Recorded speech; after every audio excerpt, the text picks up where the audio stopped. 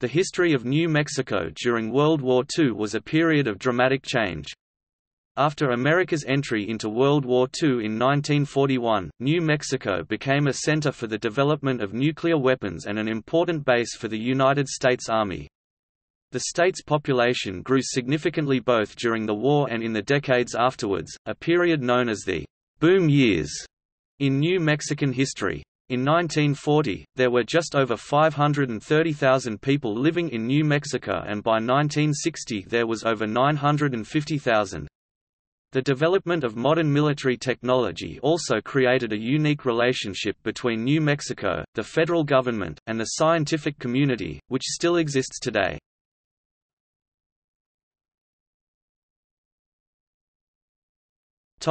History.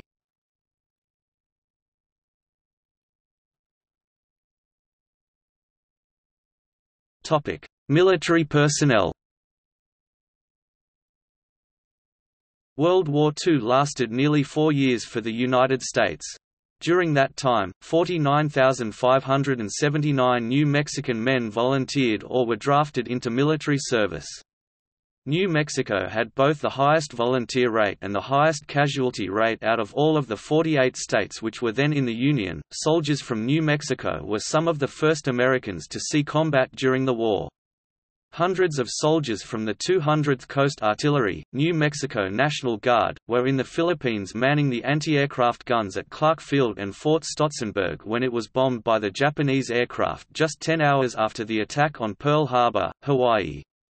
The New Mexicans found their job frustrating because their shells could not hit high-flying Japanese bombers, although they did manage to shoot down a few fighters, which were flying at a low altitude. After the Japanese launched their main offensive to conquer the Philippines, the 200th Coast Artillery and New Mexico's 515th Coast Artillery covered the withdrawal of Filipino and American forces during the Battle of Bataan, which ended on April 9, 1942. The New Mexicans then took part in the Bataan Death March, in which thousands of Allied prisoners of war were killed during a forced march from the battlefield to camps at Balanga, where they remained until the end of the war. Of the 1,800 New Mexican troops serving in the Philippines, only 800 returned home. Many of the famed Navajo code talkers came from New Mexico.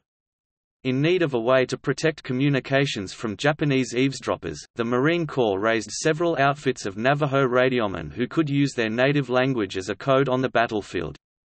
The first group, which consisted of 29 men, was recruited by Philip Johnston, a World War I veteran who was fluent in the Navajo language. Johnston and the original 29, as they were known, are credited with developing the code. However, it was modified and improved by others as the war progressed. At least 540 Navajos served in the Marine Corps during World War II, about 400 of whom were trained as code talkers. Because many of them lacked birth certificates, it was impossible to verify the age of some recruits. After the war, it was revealed that boys as young as 15 had enlisted. Navajo code talkers fought in every major campaign of the Pacific Theater between 1942 and 1945, from Guadalcanal to Okinawa. They saved countless lives with their simple transmissions and also helped hasten the war's end. Their code was never broken and continued to be used by American forces during the Korean War and at the beginning of the Vietnam War.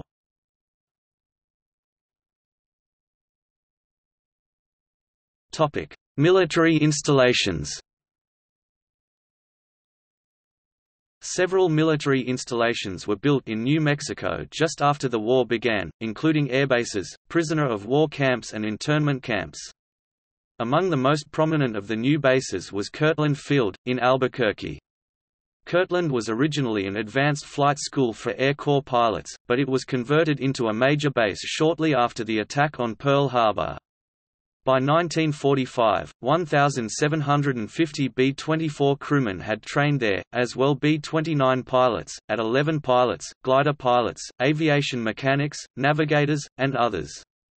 In May 1942, the Army built the Albuquerque Air Depot training station just east of Kirtland for specializing in training in aircraft service, repair, and maintenance. It was, however, transformed into an airbase shortly thereafter and used as a convalescent station for wounded soldiers returning from battle.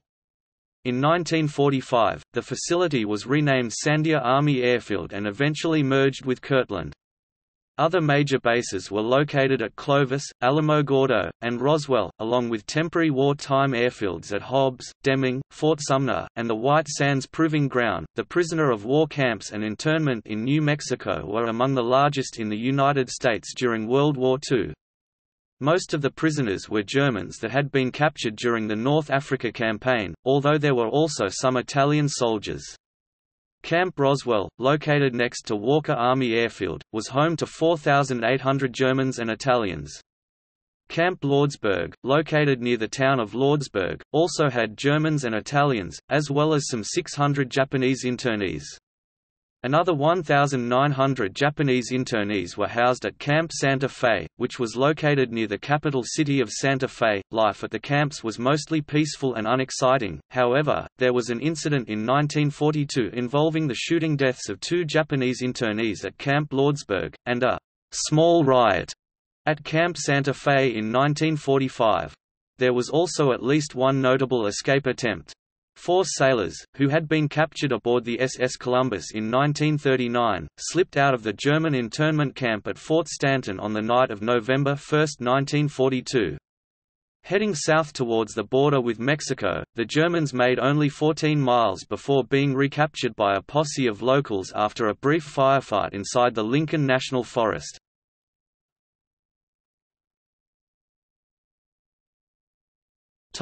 Military technology. New Mexico became a center for the advancement of top-secret military technology during the war. 2 very important technological breakthroughs occurred within the state, along with one comical, but interesting, incident involving the use of Mexican free-tailed bats as a weapon. The bat bomb incident, as it is known, occurred in 1943 and was the result of a project by Dr. Lytle S. Adams to attach tiny explosive devices to bats in order to use them as a type of bomb against Japanese cities. While testing the weapon at the Carlsbad Army Airfield, some of the bats accidentally escaped and roosted underneath a fuel truck. The ensuing explosions incinerated the test range and set some buildings on fire, but apparently no one was harmed. The proximity fuse was a type of fuse attached to artillery shells, making them explode within the proximity of a target, rather than on impact. Testing of the proximity-fused anti-aircraft shells was carried out from Kirtland Field as early as 1943. On a certain desert mesa nearby, the Army suspended aircraft with the tallest wooden towers in the world to fire the shells at them.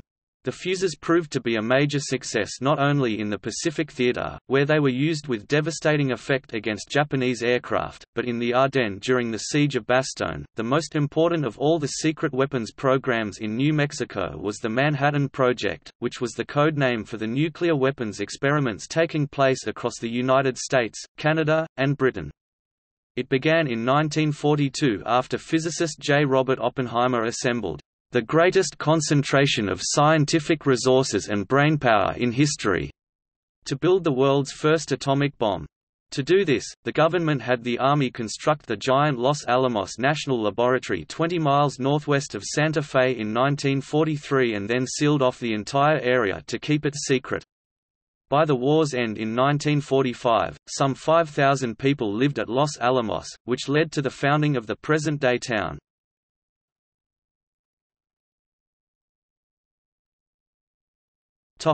Casualties.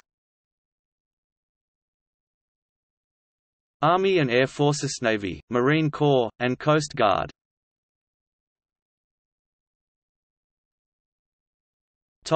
Gallery.